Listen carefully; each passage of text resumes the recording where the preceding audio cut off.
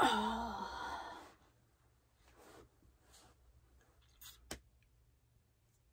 Not sure how to start this video because I don't know if it's going to go up. I don't know if it's just for me. I don't know if I'm putting it out here, but welcome to my closet if I do decide to put this up. Otherwise, this is just going to be a little video diary dump for myself. So my little closet is like my safe space in the house. I mean, I feel safe in the house, but this is just like my space. It's only mine. It belongs to no one else. I can make it as messy as I want, which it is, right? I mean, this is like organized. Usually the pile is a lot higher. There's a big pile over here. It's fine. It's like where I can truly just, I don't have to put anything away if I don't want to. It's lovely. Not that I'm very good at putting things away outside of the closet either, but if I don't get to it, then Babe will. Whereas in here, he can't touch it. And so when we first moved into the house, I would come in here and just lay on the floor because it felt so comfortable because it's so small. And I have been having a difficult time adjusting to having a big house. You would think it would be easier going from a camper into a house, but for me, it's been a lot harder actually. I just feel like, oh gosh, I just feel like the walls, because they don't move and because there's so much space to fill, it just feels smaller. And I'm starting to wrap my head around the fact that we live in a house. We don't live in the camper anymore. We do have the camper for adventures still, but we live in a house now.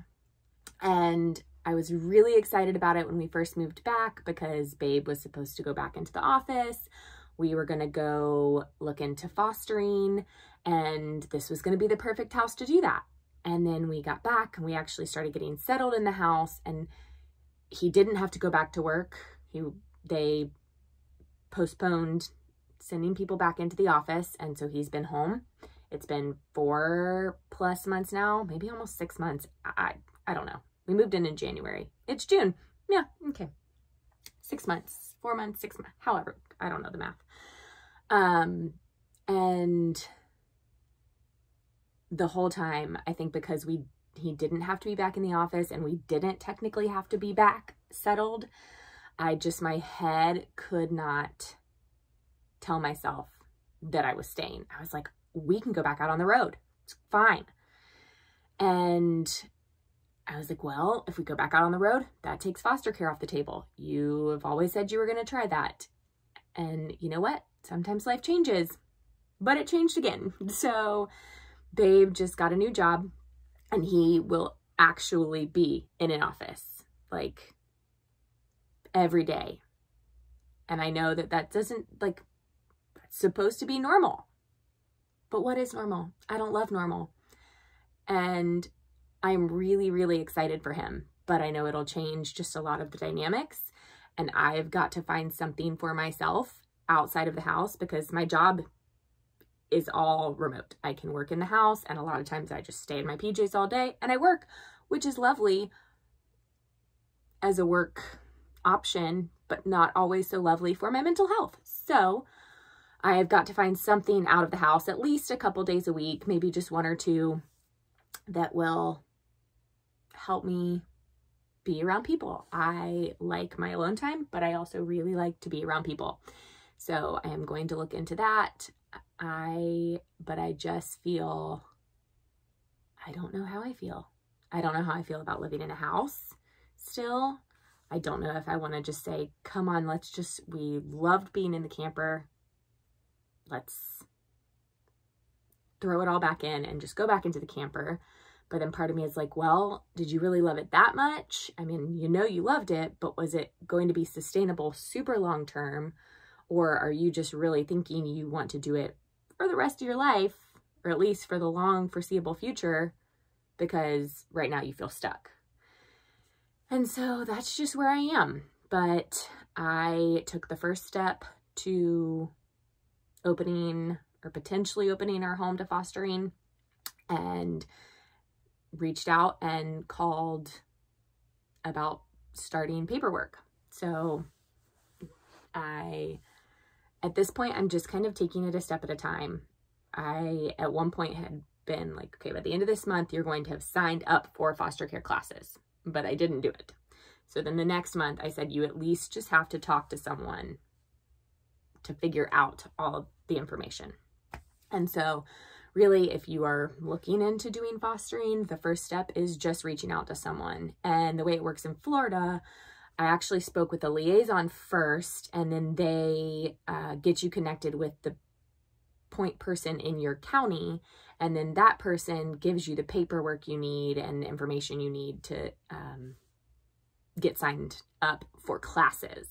So did that. She connected us via email. The woman from the county office it's just 3 forms, at least where I am.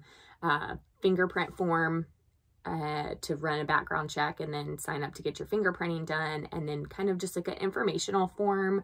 It just asks a little bit about your, home setup, your family setup, how many bedrooms you have, if you have any pets, if you have any children or anyone else living in the house.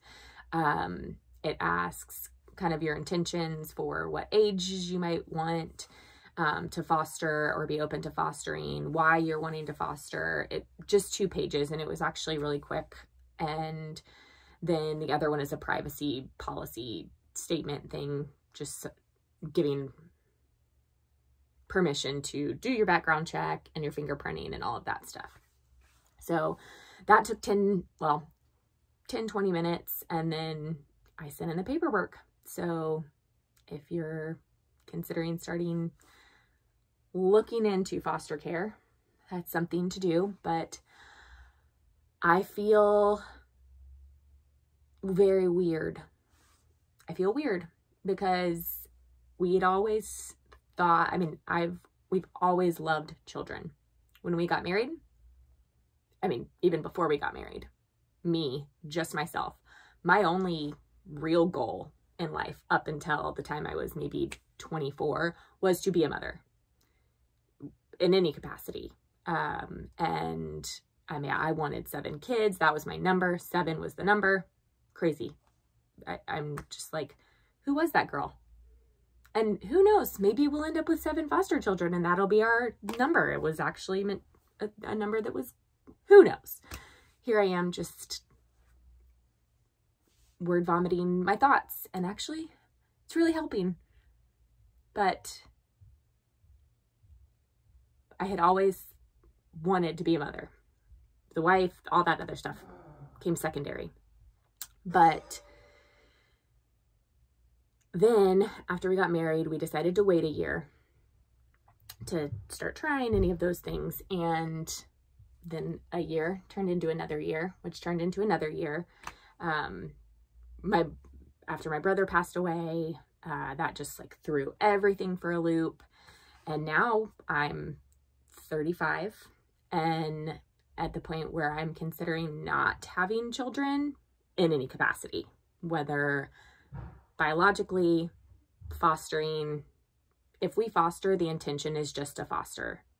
If a foster to adopt situation came up and that was what was best for the child, then we would pursue that avenue. But we're going into fostering with the intention of fostering not only the child that we're being given care of for a while, but also the family unit that they come from, because a lot of the issue is those families don't have a support system.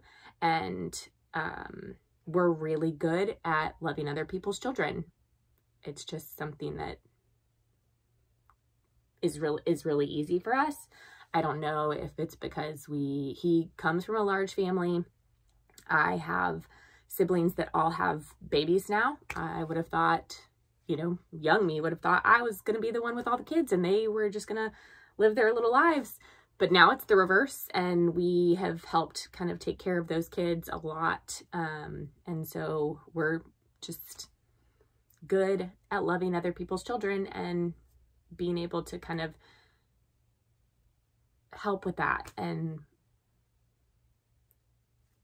But we are taking, like I said, we're taking things one step at a time. So if we start going through the foster care classes and are like, maybe this really isn't right for us right now, we won't end up opening our home. We will still complete the classes, I think, just because once you complete the classes, at least in the state of Florida, your class, like finishing your classes, that's good for 5 years. Within any of those 5 years, if you want to open your home, you can.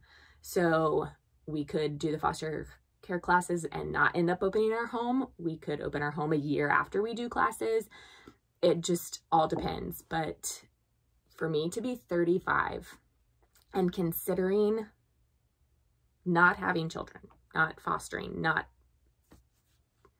you know, biologically having children, blows the first 25 years of my life's version of me, like blows her mind. And this version of me is really having a hard time coming to terms with those two things and not really knowing, like, am I just saying I don't know if I want, if I, like, I would be fine not having kids, which is crazy because that was like my biggest fear in life, was to not be able to have children. And now I'm like, why do I, you know, at least, especially biologically, why do I need to bring, you know, it's kind of like that. The world is real freaking hard sometimes. So why do I want to bring another person into the world that may be like, you know, 40 years down the road? Why'd you bring me into this crazy place? Or,